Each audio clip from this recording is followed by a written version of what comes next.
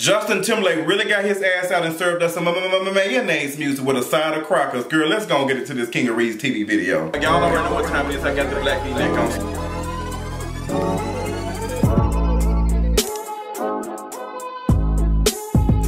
What's going on, y'all? Of course, better late than never. That's what they say. Y'all got to forgive me. But as I already told y'all, if y'all want to hear my first response and everything I had to say about the Super Bowl performance and everything else that carried on this week, you should have been checking out For The Culture Podcast on fortheculturepodcast.com. That's where all the information is at. That's where all the shit, like, make sure y'all checking it out. We already know that this last episode of For The Culture Podcast was named Mayonnaise Music because Justin Timberlake gave us that with a side of crackers on the side. No extra fat, no nothing. We didn't have no sizzling burgers, no nothing. He didn't even give us mayonnaise on a burger, not even mayonnaise in a tuna fish sandwich. It was just straight mayonnaise and crackers, no substance. The Super Bowl performance, halftime show, whatever you want to call it. I don't know what two teams even played. The whole Super Bowl performance of Justin Timberlake was dry. A lot of things that carried on. Miss Sheila had said that Mr. Prince ain't gonna be doing no hologram type of situation because that's what Prince did not want. He didn't want anybody to come out and do this demonic type of shit. He didn't want that. Y'all know that Prince was a Jehovah's Witness. He did not believe in none of that, and I don't blame him. Girl, don't raise me for the dead. But you all know Prince and Justin Timberlake were not on the best page anyway. You know, Justin Timberlake had came out with Bringing Sexy Back. Prince said Sexy never left. Justin Timberlake responded with some shade on a song or two. But you don't shade the Prince. Prince did what he had to do. He's an artist. He is that talented individual without appropriating or trying to appreciate anyone's culture. Justin Timberlake, he did that. He ain't even from Memphis, Tennessee. His ass is from Millington, Tennessee, straight out of Crockerville, okay? Crackers, okay? Crackers in the woods. Justin Timberlake's performance did not move anything. He barely moved his knees and shit. He was moving around like mayonnaise was stuck in his goddamn leggings, and he just was trying to do the stank leg. And couldn't even hit one beat. Just garbage. I felt like I was watching a Trolls movie and I was being trolled. The whole thing garbage. Then you have the nerve to throw Prince up, not in a hologram, but on a Bin Laden sheet. That was un-American, that was foolish, and it was stupid as hell. And you gave us that lackluster ass performance, low fat. It was tasting like hummus, and I don't even like hummus. It was a mixture of hummus and guacamole. It was just too healthy to the point that, bitch, I didn't want to eat that shit. And I'm trying to live a healthy diet, but I don't want no whiteness because that's straight up bleach and I ain't interested. Bleach ass music. But girl, it's a food. So we talked about that. Let's talk about the white folks who were tearing up shit after their team won or lost. And oh, you know, people on Fox News were saying, well, you know, they're celebrating. They're just super excited. We all know when certain people do certain things, it's, you know, they might have a mental disorder. They might have this going on. They're super excited. But when black people are activated and reaching out and doing all type of work to bring awareness on black bodies being shot in the streets and shit, like, girl, it's like they're actually doing something for somebody's life. And they tearing up shit to get attention, and because y'all hoes out here fucking up the shit, and they got to fuck up the shit too to get y'all attention, because that's just how shit works. And then y'all label them as thugs. But we already know how that is. We already know when white people do certain things, you know, they can do all types of stuff like, and it's just like, oh girl, they didn't mean nothing. They were trigger happy or something. Girl, it's a mess. Don't really care. Let's talk about some other white ass news. Kylie Jenner is releasing her photos or pictures and videos of her being pregnant. The Kardashians have enough black DNA that any black person that's trying to figure out where they're coming from, you don't have to go to Ancestry or DNA.com. Just go to the Kardashians' house. I'm pretty sure they got y'all bottles somewhere to be able to inject themselves and get pregnant. Travis Scott, I think he the one that got her pregnant or something. I don't see how any black man is interested in dating any Kardashian. As far as I'm concerned, you are a raccoon and hiding. And I just need you to make just two black streaks on your face. Any black person that's dating a Kardashian, you automatically are in the sunken place and you are sacrificing yourself, your DNA, your very existence, everything just to be sucked up in a cup of nothingness, and that's just what it is. I don't support any black man that's with the Kardashians. I don't like the Kardashians, not here for their ass. I don't want to hear this bullshit about, oh, they built the brand.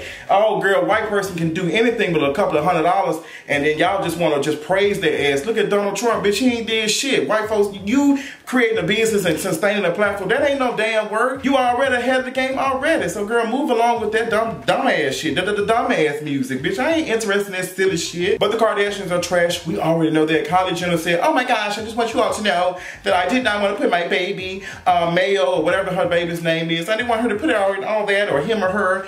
I didn't want to do that. I just wanted to be exclusive and da-da-da. Girl, we know what you're gonna do. You're gonna keep it very close, and then you're gonna sell it to a network for some money. Seacrest out. Girl, I don't have whiteness out. I don't have time for this shit. But you silly ass individuals talking about, well, they're Armenian, they're not this and that, they're white. We've already talked about this, so we already understand how the Kardashians have built their empire off the backs and the basis of black men's penises. So that's just what the tea is. Ain't no debating that shit. Straight facts, ho.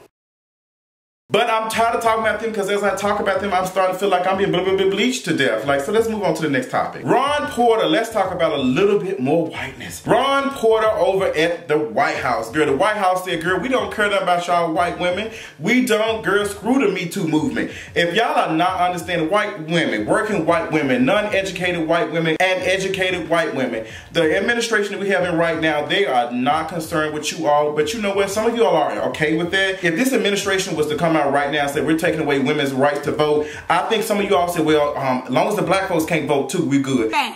So y'all rather to just sacrifice yourself for the greater good for a white man. It's okay. The administration has already told us this. We've had several women come forward about allegations on a whole bunch of people around the White House, and nothing's been done. The senator or whatever that was in Alabama, these women came forward and said that this man did this to me, and they didn't want to believe it. Donald Trump still supported this person. Now we have Ron Porter, who is a White House aide, and he's supposed to be handling classified information, could not even get an FBI clearance, could not even get a security clearance, a secret clearance, okay? Could not get any of that because he had allegations of women, his ex-wives and ex-girlfriends saying, hey, this man abused me. And then there was pictures and everything. And then we got people like General Kelly. If there's anything I don't like, it's a white man in the military. They are some of the worst, okay? He said, oh, child, we ain't concerned about that basically. They weren't concerned about him until the picture came out. And one of the ex-wives of this White House aide, Ron Porter, basically came out and, said that here's the picture. And he took it himself. So what's the tea? And they said, okay, let's backtrack. And Donald Trump's response was, we wish him well and this and that. Let me tell you something. No chin-ass secretary, press secretary Sanders didn't even bring her ass out there. They sent some peon-ass Indian guy out there and said, girl, go ahead and talk about that, because that would have been trash optics-wise for a woman to come out and answer questions about that. That would have been trash for a woman to sit up here and deny another woman of, allegations of abuse. That would have been trash. So they sent the next peon. And I don't see how these people don't see that. It's just, maybe they playing the game, maybe they're doing some infiltration type of bullshit. Ron Porter has resigned. I don't know how many people that's made that in the last year that have resigned from the White House. Every month there's something else. The White House trying to get a handle of this shit. It's just straight up garbage. I'm not surprised. It's caucasity. We should know that. White folks ain't shit. Y'all see this every day. And I want white people to understand that when I say that, I'm talking about the people that you need to be talking to, okay? I want you to be touched in your spirit right now as a white individual. I want you to feel some type of way about me making these conversations and saying these things, to be able to tap your neighbor, tap your white ass neighbor and tell them to get their shit together, okay? I know y'all don't know because y'all be in church for 15, 20 minutes and y'all credit scores be still in the 800s. But I need you to use your privilege to check somebody else's privilege, because I can only do so much, okay? I ain't asking you to come to my rallies and shit. I'm asking you to shake shit up at home, because that's where the shit starts at. We still have individuals who are old and need to fall out who still think like this. And these white ass Christians and stuff are okay with Donald Trump doing this, paying a porn star off and all this type of stuff. They don't care, because at the end of the day, some of these white Christians are okay with Donald Trump doing all this type of shit. Because you know why? At the end of the day, a lot of this shit that we, read, a lot of stuff is built off of white supremacy. So it's just like, girl, as long as the black folks are less than, and as long as the white man is in power, I don't give a damn what rules are in place. I just read a tweet yesterday of a photo of this slave Bible, and they took out several passages about freedom and everything out of it. And it was a slave's Bible. Like, white people took that shit out and said, girl, no, you don't need to know about this shit. You need to know about this. So that's all I got. That's all I'm gonna talk about there. I'm gonna let you decipher and figure out what it is. because that's a hot ass mess. Quincy Jones is 1 foot inside the grave and 1 foot on the goddamn banana peel, and he got plenty of time today before his ass slide on in them mother. Quincy Jones, the person behind Michael Jackson, whatever you want to call him, just a musician, whatever you want to call him, very talented individual, had plenty of time. He did an interview and he just spilled all the tea. He said Michael Jackson was a thief. He was out here stealing shit and recreating shit. No wonder Beyonce idolizes him so much. I cannot.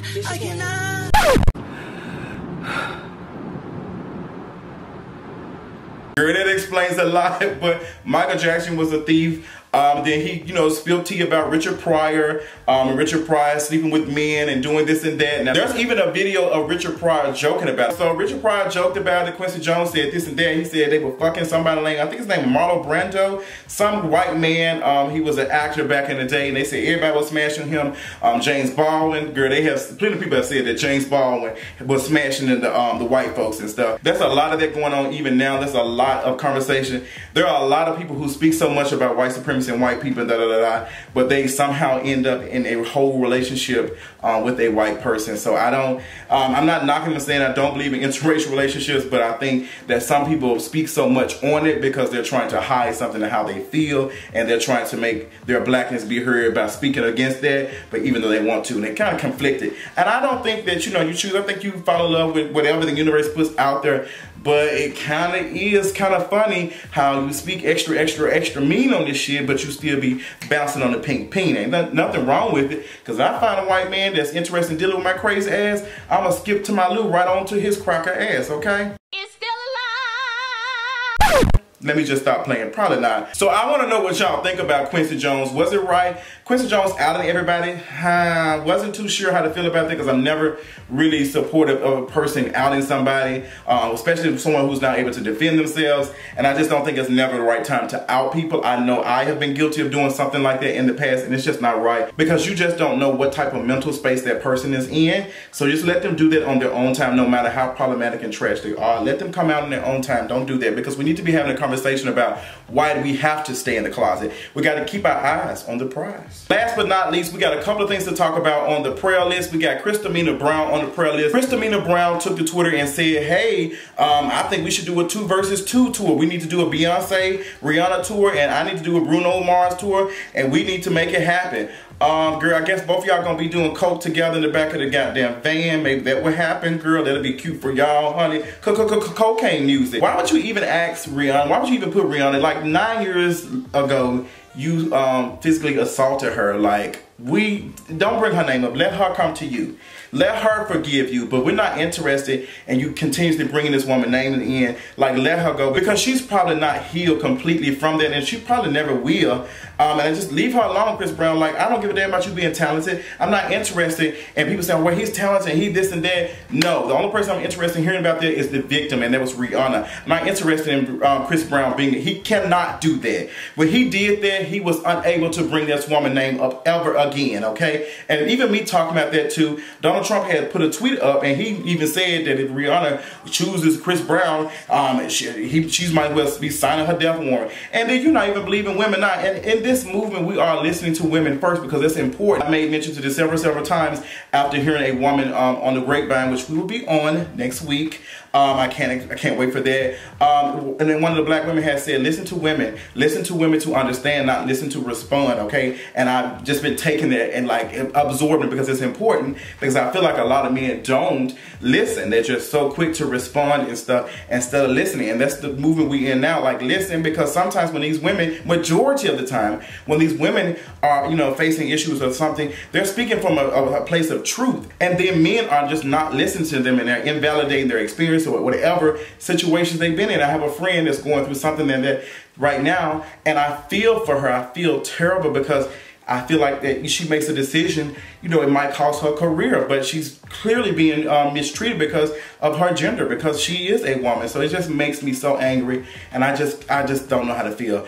But Chris Brown, shut your mouth. So we're gonna end with a little side of mayonnaise, a little bit, maybe an aioli or something. Logan Paul, I just want you to shut the fuck up. Logan Paul, This is a special shout out to you. I just found out not too long ago that YouTube has pulled all your ads off your videos after you taste a rat. White people, stop white YouTubers 2018. They're always causing problems. They're always doing anything that YouTube be hitting us like, girl, this is what y'all doing. It's always the white YouTubers, but y'all always trying to hand them out awards and shit every goddamn year. That's why I'm not interested in none of that YouTube bullshit. Y'all can kiss my ass with that white ass mediocrity that y'all got going on. But be wishing me and Adrian a successful trip leaving out Tuesday to head to New York. We're so excited to be a part of all these podcasts and stuff that we're going to be recording with. We will let you all know and try to do like a little vlog. Y'all know I hate doing those, but make sure y'all follow us on all social media. Make sure you're following the For the Culture Podcast on Instagram, Twitter, and all that other shit. And I will talk to y'all later on tonight. Make sure y'all have a good evening, and I'll talk to y'all dusty hoes tomorrow. Come here! Destroy the altar. Now cut off this demon leg. Cut it off.